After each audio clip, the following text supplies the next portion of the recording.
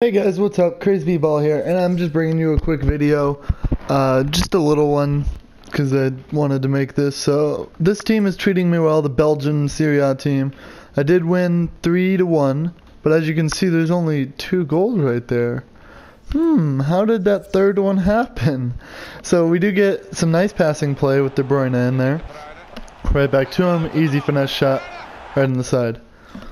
And then Handanovic is going off. And then I honestly I thought Begovic hit this, but we're about to find out. So we kick the ball in. Begovic makes the save, and Coleman. Oh, so I thought Begovic punched this, which he kind of did, but Coleman's like, clear it, clear it, clear it, and Begovic is like, no, let me get it, and that happened. And then he made me a little bit nervous. His Lukaku just kind of trucked through everybody and I couldn't do anything. And so it was 2-1.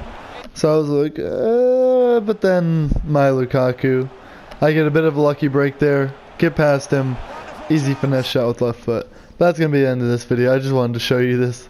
This is what it looked like for me, kind of. I was like, oh, Begovic just punched it. Sick. But yeah, see you guys later.